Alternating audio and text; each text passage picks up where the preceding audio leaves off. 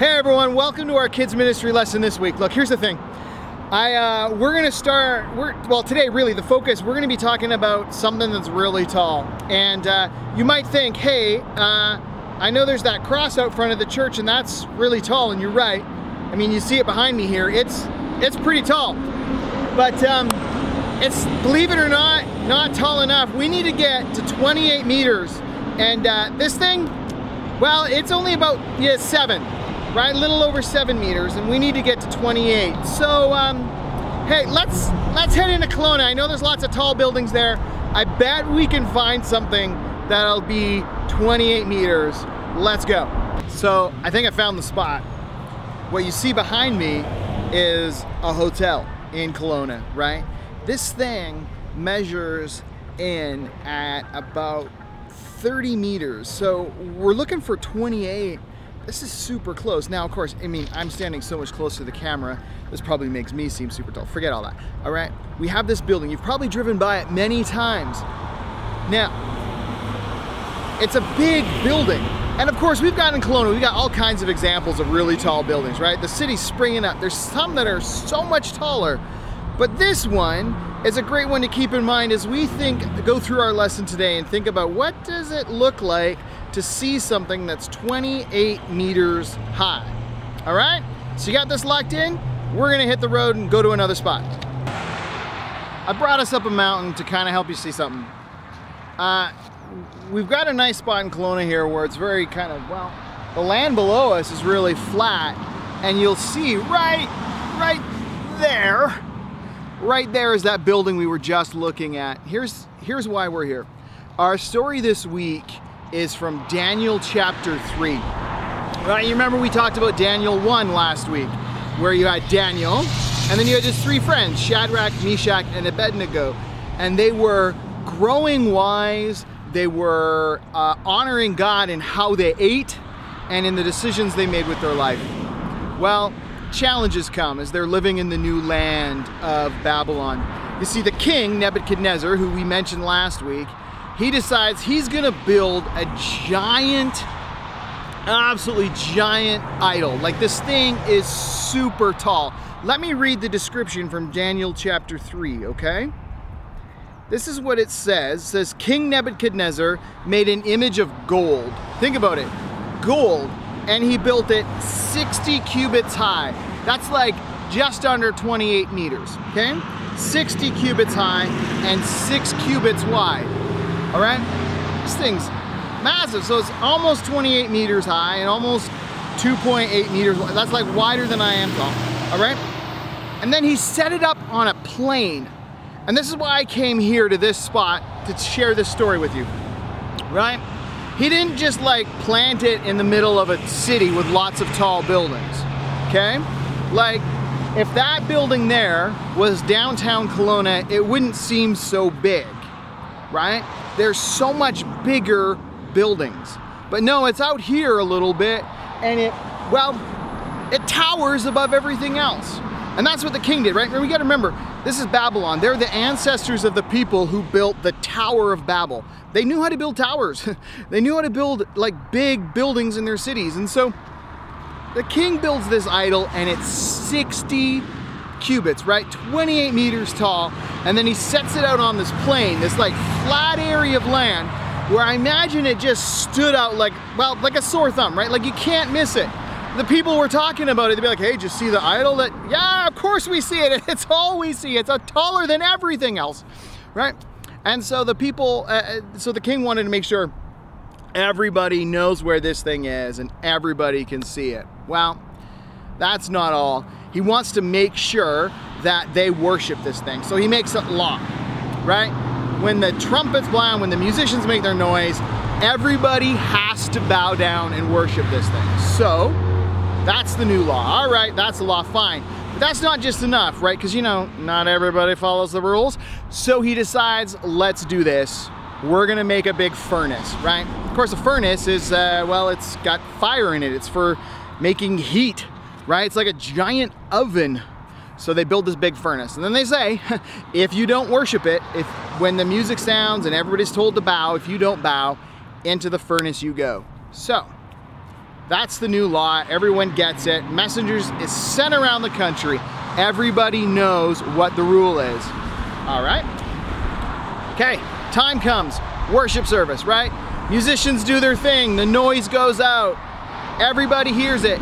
Everybody drops to the ground. They're laying out on the ground. But there's not one, not two, but three tall bumps in the plain, dwarfed by this massive idol, right? Those 3 bumps had names. They were Shadrach, Meshach, and Abednego. And I imagine that just as the tower was, or the idol was way taller than anything else around, those 3 men stood way taller than anyone else around. And there they are standing there. Of course, the king sees this, right? Message gets to the king. King, at work, the music played. Everybody, well, nearly everybody, you know, almost everybody bowed down. There was kind of 3 guys. And I remember we talked about it last week, right? Those 3 guys, along with Daniel, those 3 guys, Shadrach, Meshach, and Abednego, they were in training, right? They were the ones the king picked to do great things for Babylon. So he decides he's gonna give them a second chance. You know, maybe they missed the memo. Maybe they didn't know what they were supposed to do when the music sounds. So he goes to them, gathers them up, they have a chat. He says, all right guys, fellas, you gotta listen. Here's the thing, music plays, everyone, like I mean, the king says, I mean everybody bows. And they're like, we have a problem with that. He says, look, we'll give you another chance, we'll just try it, music will play, you bow. If you don't though, into the furnace you go. So, it's second chance time. Music plays, everybody all around the country boom, bows down. Everybody's in plane, everyone hears the music, they're all bowing down, but there's 1, 2, 3 bumps standing above all the rest, refusing to bow. Well, that's it. King's gotta follow through, right? Like, you can't have this lawlessness in his country. Gathers them up, and he's mad now, right? He was patient at first, thought, okay, second chance, all that, all right. But now he's like livid, has them stoke the furnace up, make it super duper hot, hotter than anything. In fact, so hot the guys working the thing end up like melting. They die because of it, right? So the 3 dudes, Shadrach, Meshach, and Abednego, get rounded up, thrown into the furnace, but they didn't die, right? The king's just astonished. He's watching this and he counts, not 1, not 2, not 3, but 4. Now there's like 4 people hanging out in the furnace, but so he's amazed. So he gets them hauled out. And the Bible says in Daniel 3 that they come out of the furnace, and you know what? It says they don't even smell. Like, not only are they not hurt, but they don't even stink like campfire. Like, if you've ever gone camping, you've hung out around the campfire and someone throws some wet leaves on or something and it makes a lot of smoke, you stink like that. Like, even though you're not in any danger of getting burnt, you smell like smoke. Well, these guys come out, they're so clean, they don't even smell like fire, they aren't singed, but the guys who threw them in died from the heat. So the king's like astonished. What's going on? And it turns out, they tell the king, you know what, it was an angel of the Lord. He was with us in the fire, he was protecting us. And so the king is just absolutely blown away and mesmerized by this. Let me read for you his response again from Daniel chapter 3, all right? Okay? We got to get past his rage. They replied to the king after they come out of the furnace. Wait, hold on. No, that's all pre-furnace. I got to make sure I get down to the right verse here.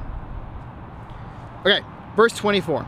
So the king leaps to his feet in amazement, and he asks his advisors, weren't there 3 men who we tied up and threw into the fire? And they replied, certainly, your majesty. He said, look, I see 4 walking around in the fire, unbound, unharmed, and the 4th looks like a son of the gods.